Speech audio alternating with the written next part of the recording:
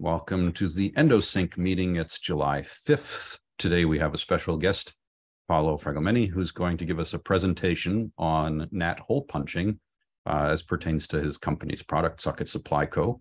And we're evaluating Socket Supply Co. as a potential shell for confined front ends within the context of the Endo project. This is, of course, mutually interesting to our friends at Sprightly Goblins, who are doing something similar to what we are doing with Endo, except on Guile's scheme, and we collaborate with them on a protocol for decentralized object-oriented message passing that is tentatively called OCAPN. And I'm going to turn over the floor to Paolo, and please take it away.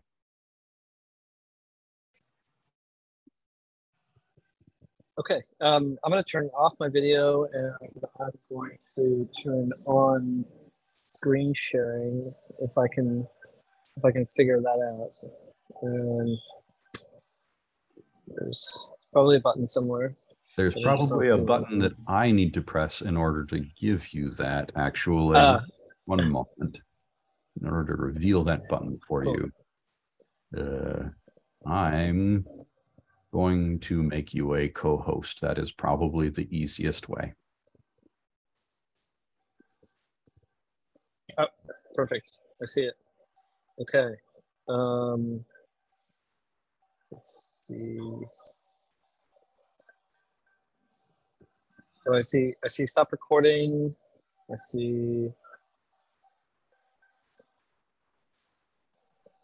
There should be a button with an arrow in the middle of a square or squircle, as it were, labeled share screen. At the bottom next to the participants. I don't see it. I see a chat button that says reaction settings, more participants, security. Allow participants to share screen. I don't see a share screen button on myself. Sorry. This rolling. In the meeting top, I'm not in the top if you have like a different drop downs. I think in the meeting drop down this says start share. Maybe one way. Well, I wonder if this is a problem because I'm on the web. I'm on the web. I don't have the app installed, so maybe that could be a problem. It doesn't have this ability through.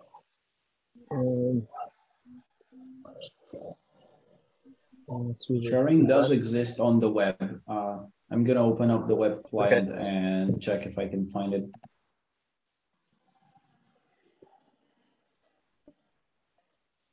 Yeah, I'm using the web client right and now. If it's a problem, bottom, there's a screen share button next to participants. That's what I see. Okay. I'm going to check if that changes things.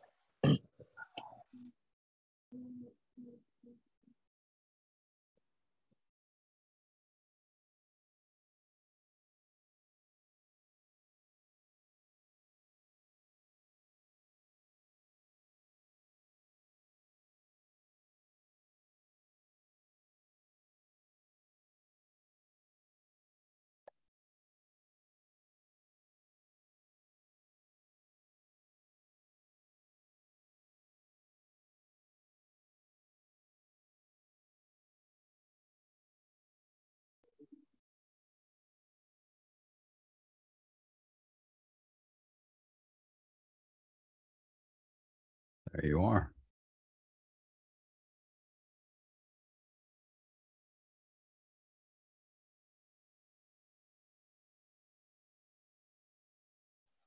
Do we see a screen? Yep, we see your screen and you are audible. Cool. Okay. I'm going to kill this version of that. Okay. And just double check audio. Good? You're good. Okay, cool. All right. Well, then I'm going to do this, do not disturb, and then I'm going to close this. We'll do this. Okay, so I'm currently at the Telefonica office in Berlin, and I just gave this presentation. So I'm going to do it again, and it will be even better this time. You guys are already familiar with what we're doing.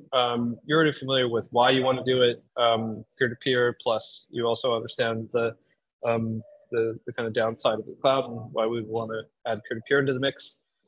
I did this kind of interesting thing where I sort of talked about how we got there, how we got to the point of not being super happy with the cloud. You guys will all sort of understand all of this already. Kind of interesting, so I'll go through it anyways. So yeah, mainframes, highly centralized, personal computers, very decentralized, client server. Okay, we have a problem here. It's a bit of a bottleneck, right? Millions of people trying to connect to a small handful of servers. Peer-to-peer was really the answer to that problem, although created a new problem. Copyright holders were quite anxious about the whole situation. And also, it was pretty difficult to use and even more difficult to work on. It was a sort of a kind of a knowledge that was coveted, not necessarily shared too much. And so really cloud kind of beat that out just by having the best developer experience. But cloud has clearly a problem with it, which is it gets more expensive as you scale up. I'm just blasting through this stuff, so anybody stop me if you want. Yeah, peer-to-peer, obviously, you can say the inverse is true. Gets cheaper, more reliable as you grow. Servers are a bottleneck. Peers are less of a bottleneck. This is a pretty fun slide. There's about 15 billion mobile devices in the world right now, so you know some small segment of that, if you can capture it, is can be just as reliable as AWS. Meaning that a lot of contributions kind of add up to a robust network if you have a good peer-to-peer protocol.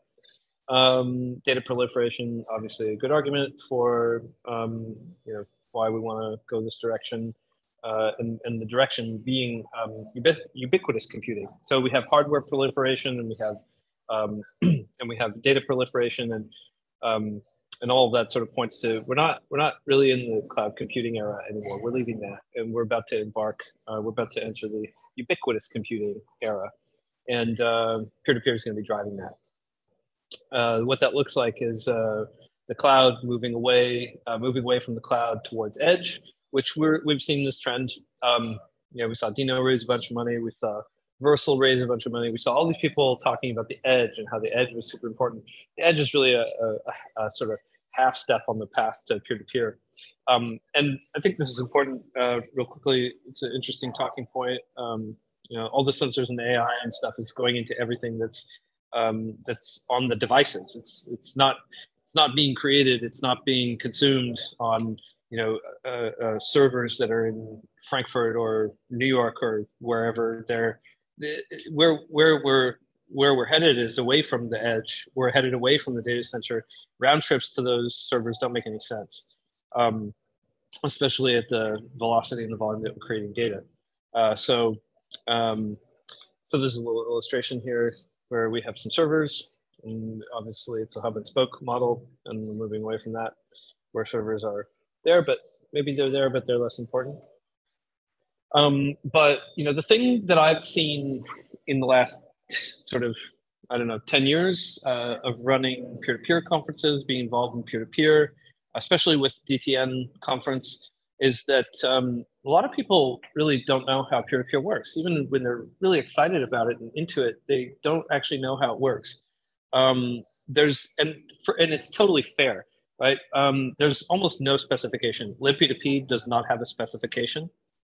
There's some documents that say that there is a specification, but then when you really dig in, there isn't one. And especially if you compare that to something like HTTP, has been knowledge shared like crazy. Like people understand how to implement an HTTP server or quick. The documentation about this stuff is really super good. And if you don't have a spec, you really especially if you don't apply formal methods and stuff like that, it's just Like there's no way that anybody should trust a distributed system with, you know, a lot of temporal complexity without one. And I think one of the other big problems too is that if you have been a sort of adventurer and you dug into peer-to-peer code and you said, oh, cool, I'm going to hack on something, you probably realized that things like DHTs, they were actually created in the early 2000s before mobile usage patterns arrived, and those absolutely shaped like the modern network topologies. And so, like, if you're looking at something like libp2p or even like Hyper or some of these other things, like they kind of don't really make any sense. It's sort of regurgitating a bunch of the ideas from, you know, the early 2000s. DHTs not being just vulnerable, but they don't have a sense of locality, and that's something that's incredibly important in a modern network, right? Modern networks are made up of mostly mobile devices. And using something like a DHT is a terrible abstraction because one, they're incredibly slow and they're very vulnerable, but also the problem is that, you know, we're just not, devices just aren't online as long as they were when a lot of these assumptions were made, right? We're not dealing with home servers.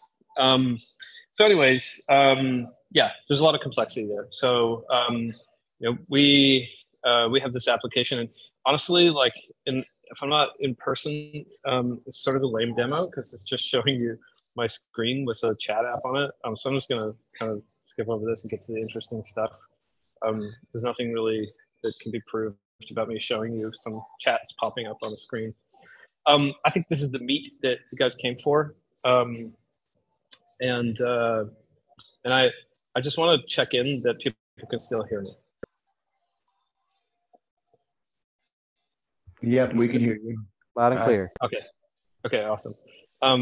Anything that anybody wants to interject, like, please just interrupt me, because this is where it's going to get kind of complicated. So just feel free to, like, just speak up or interrupt me. It's fine, because, like, this can be a conversation. So yeah, I'm sure everybody here has heard of NATs. Obviously, firewalls, everybody's heard of firewall. These are the bane of our existence, and ICE is not cutting it. Stun and turn servers don't do what we need. It's incomplete, and I'll get to why it's super incomplete, why it's like basically a non-starter. I mean, it serves some purpose in some ways, but they're not, like, it's not what we're trying to do here. Like, we're trying to have peer-to-peer with, like, very little or no infrastructure at all. So the first stage of what we need to do is NAT Traversal, and some people call that hole punching. It's not really, like, the best way to describe this because there's more to it. We call it reflection. Reflection is kind of like looking in the mirror and seeing what you look like, you know, having a mirror to see that, and that's what's actually happening. So the NAT Traversal stuff is about figuring out the two primary characteristics about NATs that matter, and so why we care about that to start with, the purpose of discovering you know, your NAT type, is because you're going to need to know that in order to negotiate with other peers to determine how you should what kind of connection strategy you should take. So the first step before you do anything is NAT Traversal, and we split that up into 3 stages, two primary stages. The first stage is asking for the externally facing information about a probe socket. So we have two sockets on each peer. Each peer needs 2 sockets, and that'll become apparent why. But the first socket is the primary socket. The second socket is this what we kind of call probe socket. So the first stage, what happens is we send out to another peer. We send out a ping message that says, "Hey, I'm interested in knowing what the externally facing information is about the socket that I'm sending you this UDP message on." The response back is the address and port. I'm going to use that stuff as we go into the next stage. It's really important for me to first grab the information about the probe socket. Once I have that, then I can start to do some interesting things. So then the next phase is asking two distinctly different peers who are outside of my NAT about my primary port, my primary socket's externally facing information. Okay, so what I do is I send them both that same sort of request that I did in stage one, but including the information about my probe socket's externally facing address and port. So those get sent off. And then the response back, I get on my main socket, socket one. I'm peer 3 in this case. And what it's telling me is it's telling me the external information. That's like the information that you would see if you were somebody else on the internet, you know, viewing me, talking to you. So the purpose of this is if the first peer, the first peer responds and it says, okay, your address is 1.1.1.1 and your port is 1234. That's great. I save that as you know, information about that response. Now, if peer 2 responds with the same information, then I can determine the endpoint dependence of the NAT that is in front of my host or my peer, right? And the endpoint dependence would be that it's very much open, right? It means that anytime I send a message out to anybody, it's going to be seeing the same information. And so, so that means that it's endpoint independent. And some people refer to that as an easy NAT. And that is the least amount of work to traverse. If I get back two different responses from the peers, then I can know that I am endpoint dependent, which means that every time I send a message out, I'm getting assigned different information by my NAT. And that makes it really difficult to traverse. And in that case, we end up needing to get into hole punching or using a birthday paradox to send out a bunch of packets and try to hopefully receive some of them. And we'll get into that a little bit later. But we're not quite complete yet. So we have two characteristics about endpoint dependence, but we still need to understand the firewall behavior. So in the second state, or the second part of stage 2, what happens is I am going to get responses back, potentially up to 2 responses, but potentially 0. So if I get the first response back from peer 1, well, then you can know that peer 1 on socket 1 was never contacted by socket 1 on peer 3. So that means that there isn't an address restricted NAT.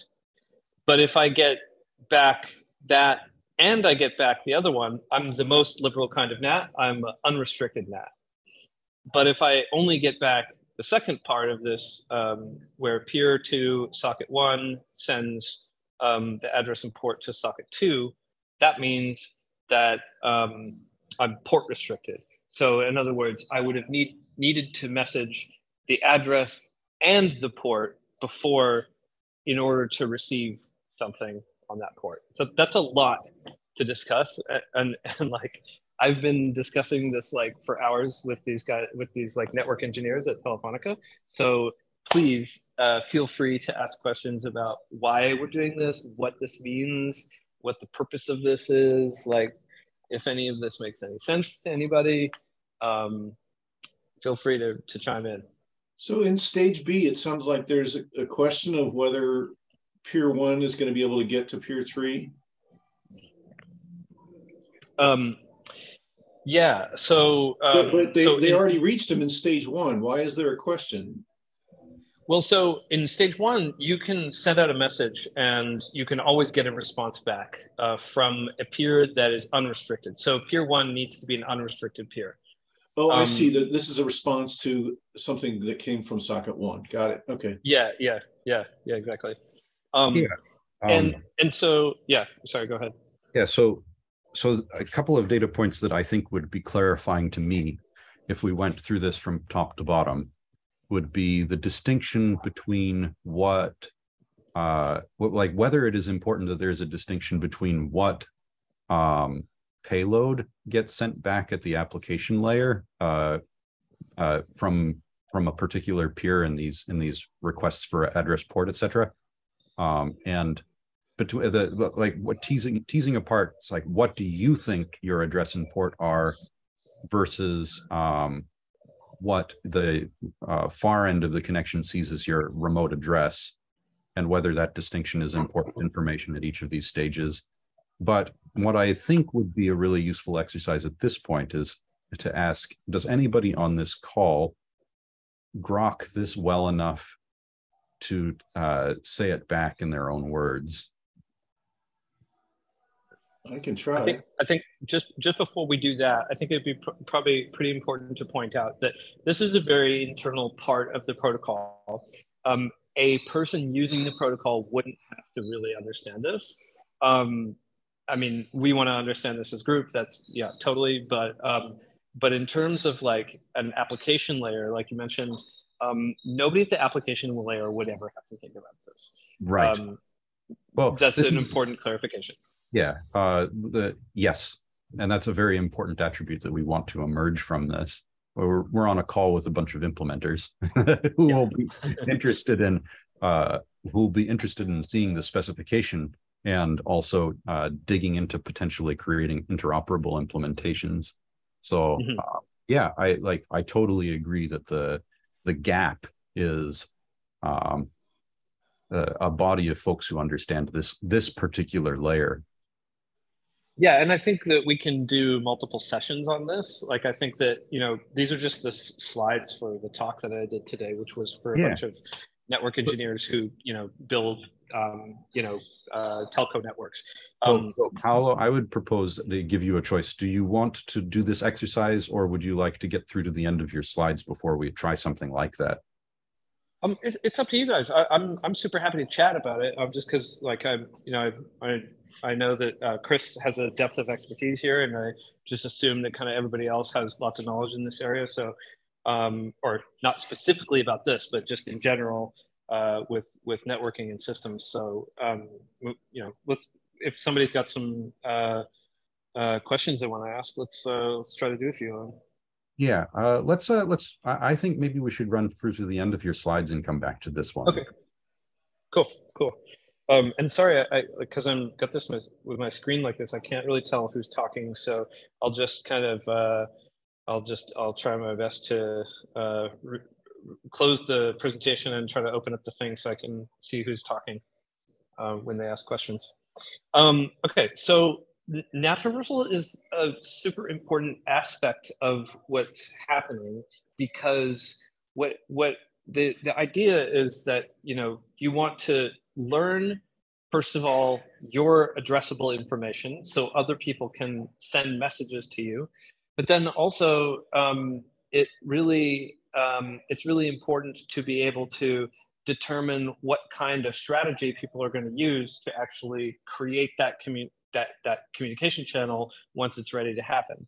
So you need to discover your NAT type first, and then you can pick that connection strategy. So I'm going to drop out of this actually real quick and just head over to our documentation, because there's a kind of an interesting thing here to point out.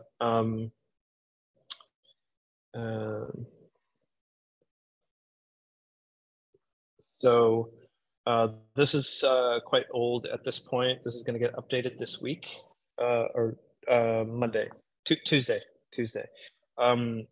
But I wanted to point out, which is still relevant here,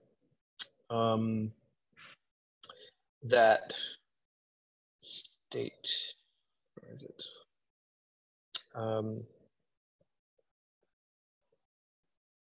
Publish state, join state. This is not, maybe it's not in here.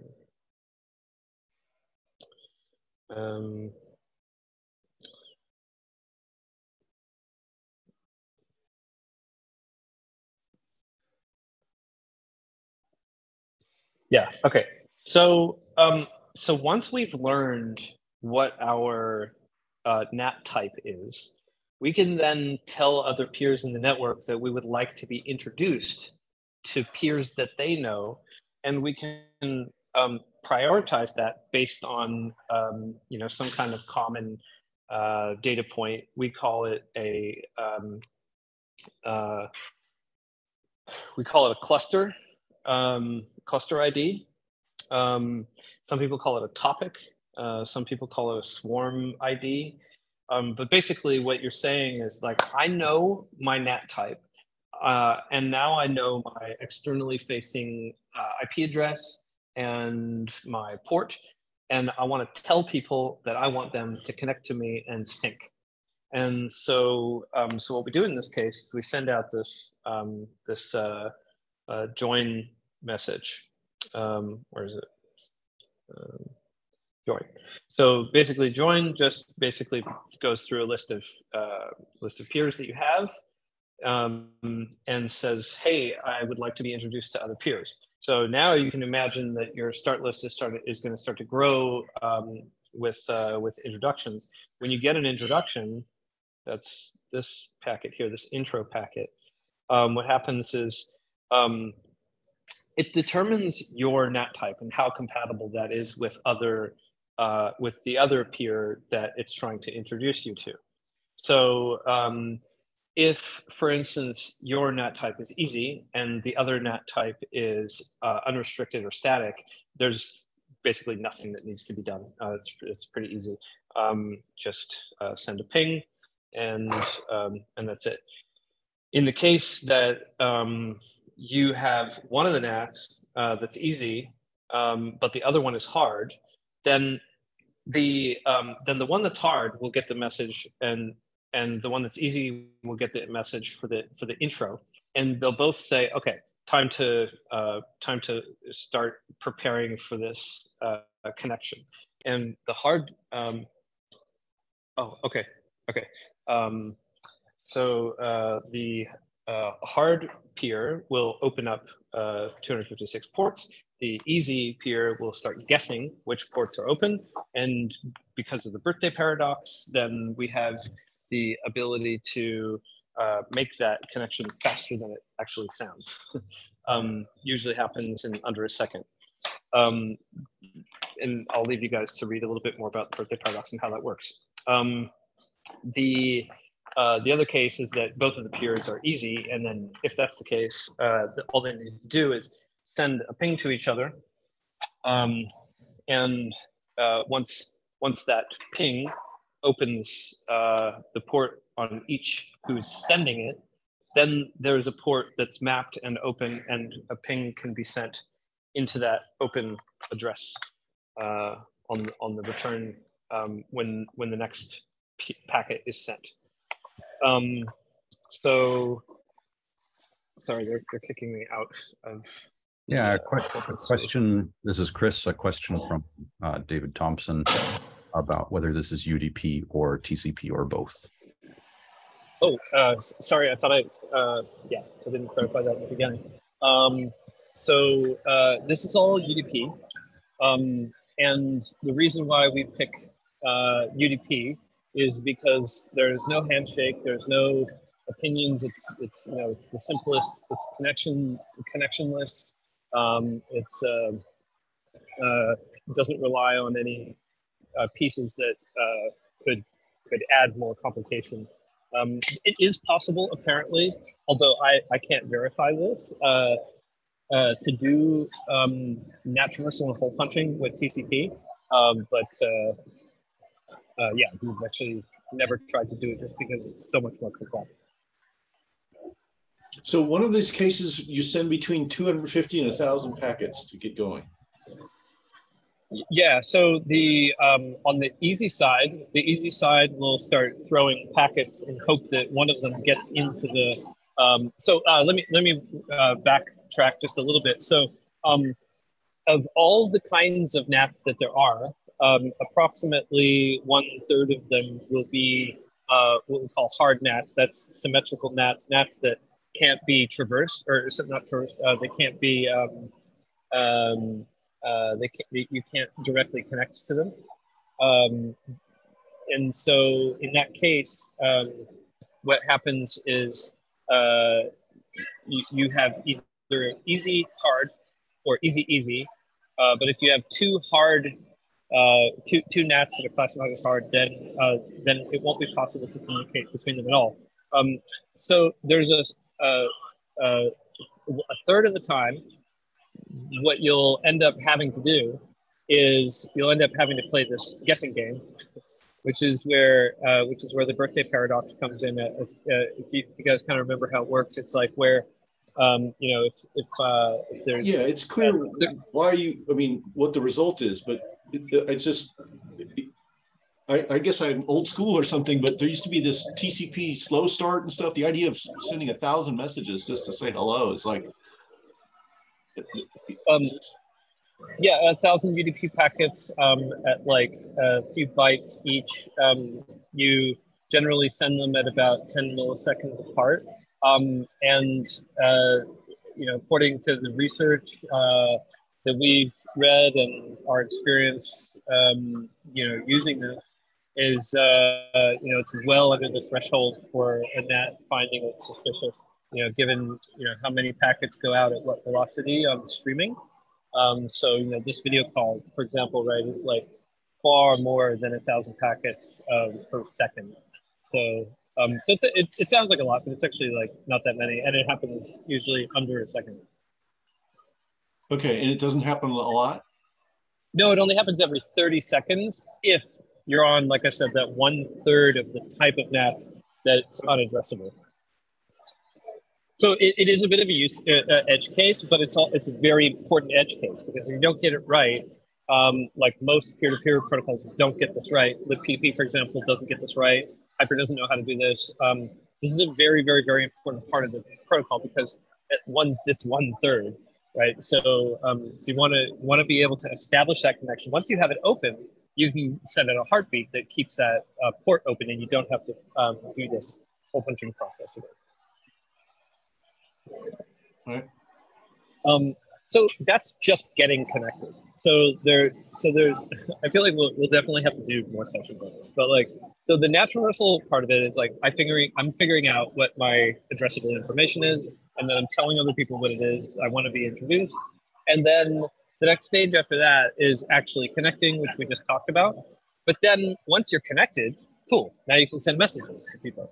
But the really important part after that is like, well, what happens if like all the peers that are in my network go offline? And so here's when we open up this, go into this slide. And everybody can still see my screen? You're visible. Yes, we can. Cool. Awesome. So this is called network buffering. So I ran a conference for many, many years. Mostly appearing in Berlin, called DTN, which is like sort of like if anybody's familiar with NPM. NPM had like a lot of sort of spellouts that were funny or whatever. DTN really ultimately stands for disruption tolerant networks. It's a pretty well established academic research area, and it was kind of discovered, I think, a lot in part by DARPA. The idea was has been applied to quite a bit of research in everywhere from vehicle routing to military stuff.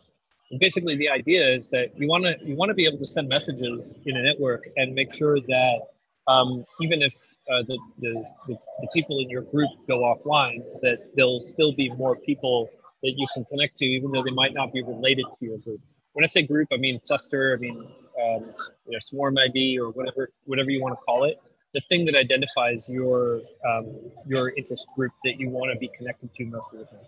And so this illustration kind of goes over that.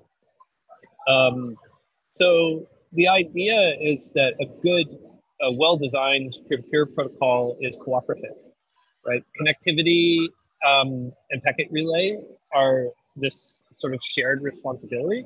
So you have a mother net, that's every single connection that ever gets made with your protocol. And then under the hood, you have this, or sorry, with not under the hood, but within that, you have clusters, and then if, for instance, I'm in the little app cluster, I don't have a lot of users, and those users go offline, I should be able to send a message to, I should be able to broadcast or multicast out a message that is received by people, and it shouldn't matter who it is. This is the epidemic broadcasting nature of this kind of protocol. So for contrast, you may have a protocol like libp2p or anything that uses a DHT. That's going to be what's called a forwarding protocol.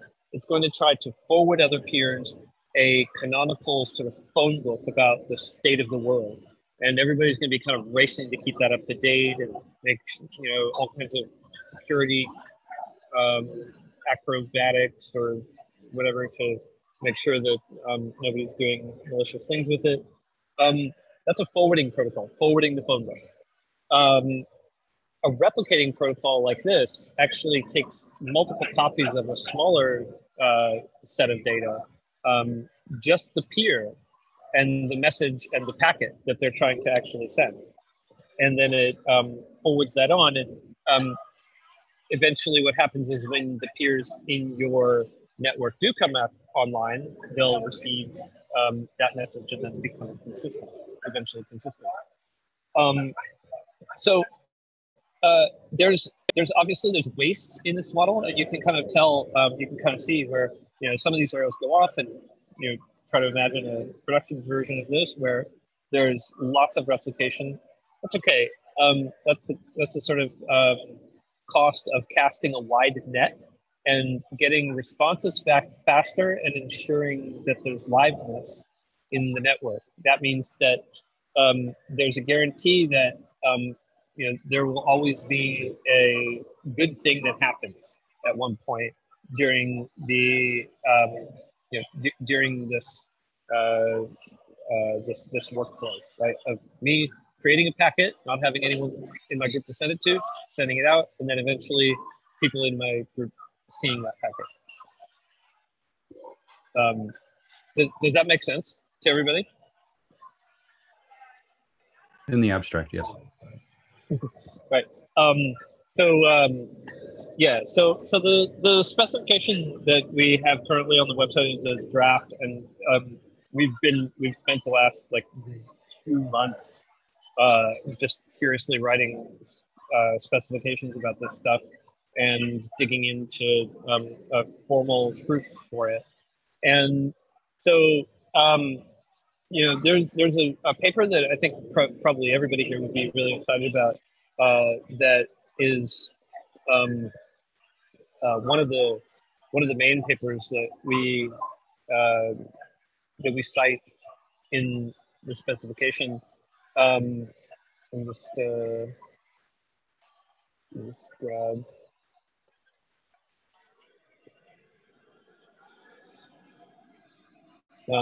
So we cite a couple of these things, but mainly this one. And so why this is really pretty interesting is because they provide empirical evidence that a replicated protocol can often outperform an Oracle-based protocol like something like a DHT. So I would recommend anybody to read the Max Prop paper because it really illustrates pretty well the optimizations that are possible. We haven't even applied all of them, but there's a lot of optimizations that can be applied that can improve the potential time that peers can become consistent. What we've done is we've got to the point where we have something that works reliably, and I can see the next couple of years building a community of people who understand how to implement a protocol like this and are able to see optimizations in it, how it could be improved, But at the moment it's like 2,000 lines of JavaScript. So I think that anybody in this room can probably port this to probably any other language. We have a C99 implementation that's almost done. We kind of started on a Rust implementation, but like we got sidetracked with the Zig implementation of it, because it's kind of all sort of simultaneously fell in love with Zig. Yeah, there's a lot here to talk about, and I feel like I've been talking for a while now, almost an hour. So I feel like there's probably maybe too much, really, even to to keep going on this without getting into some Q&A. But I think that probably the best thing to do is have a couple sessions on this, and I can even build some specific slides for this group, because I think that this group is on a particular skill level. This deck that I just built today, this was for the engineers at Telefonica. So yeah, let me know what you guys think. Well, first off, I'm going to get in touch with you for links to all of these papers, especially first and foremost your specification documents, so that the folks here can give it a read. I think that will be probably the most useful. I think folks here will be interested in a practical demonstration and also a better understanding of the underlying protocol. Yeah, it's not trivial. It has temporal properties that are difficult to grok. It has the notion of different actors doing things at different times in different orders, and it's a lot to wrap your head around at first. So I think it takes a couple sessions, and I think before people can really start giving critical feedback and understanding the sort of real nuances of it. You need to kind of go through it a few times, but maybe there's some questions that people have that are so far on what we talked about. Maybe not a question, but just sort of a level set thing. So a big goal here is a bunch of people have mobile phones all cooperating, never mind any servers. Yeah, the idea is to minimize the infrastructure that any kind of application developer should never need to provision any infrastructure. I told the Telefonica people today, I said, I think that there's a fundamental conflict of interest between public infrastructure that runs the internet and capitalism. I think that what runs the internet can't be a landlord like AWS. And so I think that the less infrastructure there is, the better, right? Because then we can focus on creating interesting products and projects and things that add value, and get away from that sort of landlord tendency, which a lot of people, I think, they have interesting projects, they come up with really great ideas, something that might fundamentally improve humanity, and then they go and they say, well, the conversation ends at, well, I don't know how we would afford to do that. So that's a big driver for this, is coming up with a way that we can kind of level the playing field in terms of how we can leverage the infrastructure that exists in the wild today to create a kind of infrastructure of commons. I got a question. Apologies if you covered it already. I missed the first part. What's the story on flow control and rate limiting, or pushback, back pressure? Yeah. So with slow start, things like that.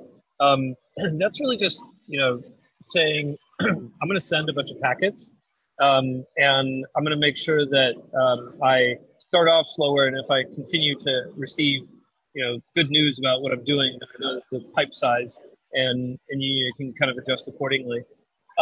There is no notion of trying to mitigate how big the pipe is, because really I think that that's something that can be added on top as a plugin or as an application layer thing. It really depends on what you're trying to do with the protocol, right? So for instance, if I'm doing video, big video group or whatever, group calls, kind of something like this, I really need deep control over that stuff.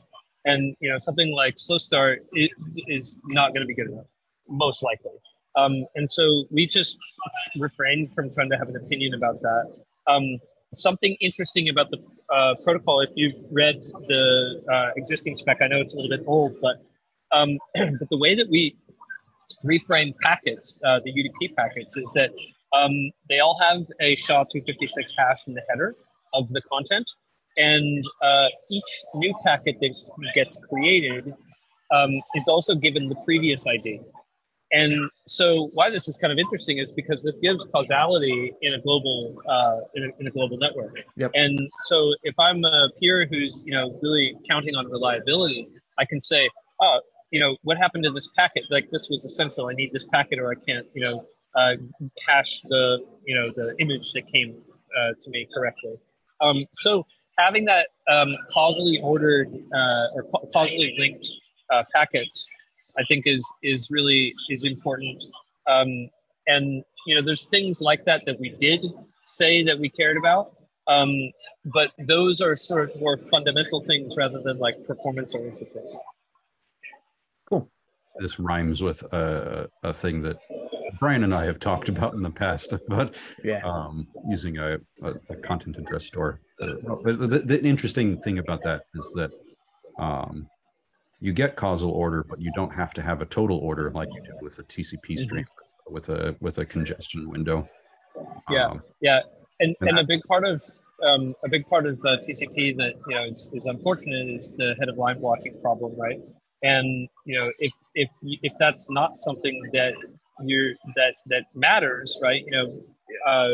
Specifically the order in which packets are delivered, then having that problem at all is kind of unfortunate. So being able to entirely not have the head of line blocking problem by allowing any peer to deliver a packet in any order by anyone is like a pretty cool capability.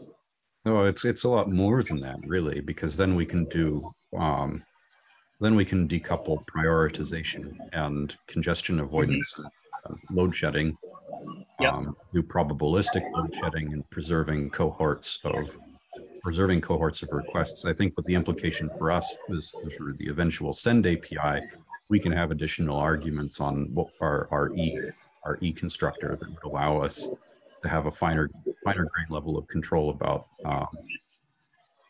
deliverability constraints and reliability needs in a distributed network. So there's a lot here that's interesting. And also what you're saying about congestion avoidance and control flow in general, about punting that to the application layer, that is at least consistent with what Quick has HTTP3 does, where they rebuilt that on top of UDP and then reconstructed streaming on top of that for the flow of an individual threads of RPC. But yeah, they have application level hooks where you can bring your own congestion avoidance and control flow algorithm. But also, but I also come from the old school camp that Dan mentions, where I was briefly at a networking startup that was doing a slow start alternative network stack at the BSD operating system level to do control delay codel on the sender side only, which was really good for streaming video in particular, without needing a lot of application level knobs. It was able to, it basically, you can parameterize its aggressiveness and still generally cooperate with the objective is to meet your own needs without causing congestion collapse of the internet as a whole, which is the kind of thing that is possible when you have a fully peer-to-peer arrangement, if you get popular enough. So, well, one of the other things too is that, so I don't know if you guys, Chris, I think you might know Joe Rural, but he's a member of a bunch of codec committees and stuff, and he's really got some strong opinions on streaming video and stuff like that. And so that was really a mandate that came from him, was basically saying, like, I want absolute control. over this particular type of thing, because we do want to do some proof of concept stuff with video streaming, audio streaming, really high quality stuff. And so that was a mandate that came in from that angle. Having Yeah, that and level that's- of flexibility is nice. It's always, a trade-off with how much work does user space have to do for whatever their basic use cases are. But I imagine that over time, people will put together libraries to handle, the top 3 use cases. Yeah. Yeah, for sure. Yeah. All right. Well, this has been great. We're coming up close to time. I want to make sure that everybody else has an opportunity to ask Paolo questions if you've got them.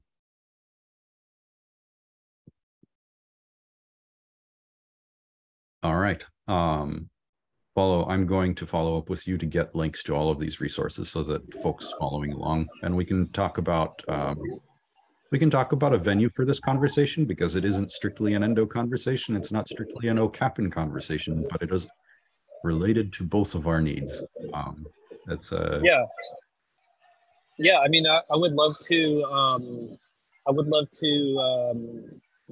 Put something together where people that wanted to go deep on this stuff and really dig in had the opportunity to ask all those questions and stuff. And I think there's a benefit to us in that there's smart people asking hard questions. That's really great, and give you the opportunity to reflect and to make sure that you're thinking about it from all the various angles. So yeah, we can figure that out offline. Yeah, feel free. Anybody, feel free just to hit me up on wherever, and I'm always around, always working on this stuff. So yeah, well, thanks for having me on your guys' chat. Of course. Thank you. Cool. All right. Ciao.